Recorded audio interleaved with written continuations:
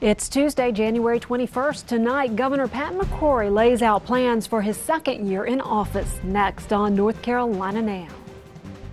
Quality public television is made possible through the financial contributions of viewers like you, who invite you to join them in supporting UNC-TV.